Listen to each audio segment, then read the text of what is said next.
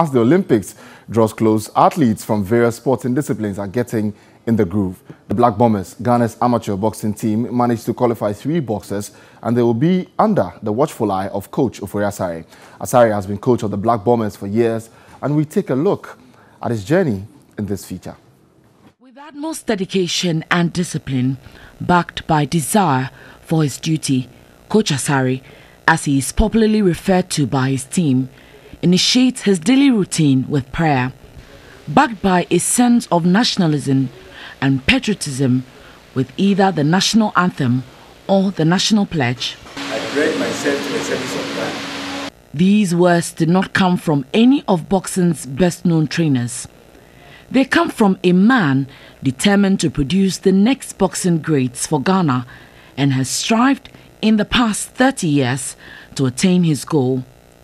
His quest to become a professional boxer was hindered as his parents expressed their displeasure for the sport. Because I'm not having the support as I'm supposed to, because my parents doesn't like it. So I have to be doing things humanly. So I decided, okay, to give up. My coach always come and then call me.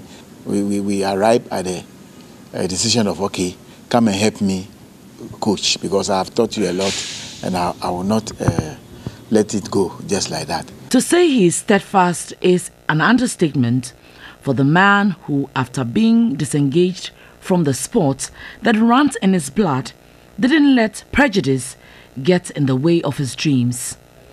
Asare's superiors have played a huge role in helping him stay focused. Eddie Duplan, he was the one who brought up the interest of taking me to coaching specialization in Hungary.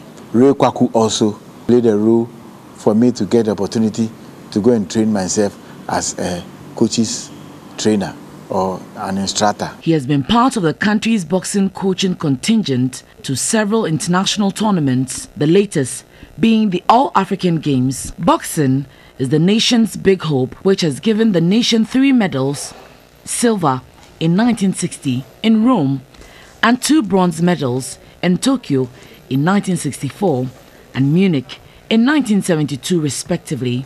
Coach Asare is currently the coach of the Black Bombers and will be leading a team of 3 qualified boxers to the Tokyo 2020 Olympic Games. He hopes everything goes to plan to win medals. The boxers that we are taking, or this time who have qualified, are also very committed and experienced. A boxer like Suleiman Tete has been to the Olympic Games before.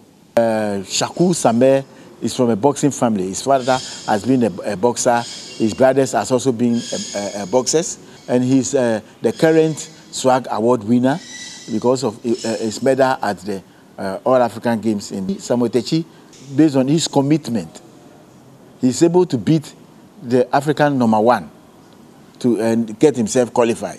So you will see that the kind of boxers we are having now are boxers who, if we push them a little bit, they can get somewhere. The country needs to move away from the orthodox way of running the sport if greater glory is sought in the future, and this can only materialize with a supportive financial rock. Our GBA, GBF, and also those who have been able to work hard to create boxing clubs to allow the new system, new scientific system to permeate, so that we get our old glory back, and then we push boxing forward. The time will come where Asare will be able to look back on his successful professional career with medals and glory, but already he has paved the way for a future generation to feel accepted in boxing gyms.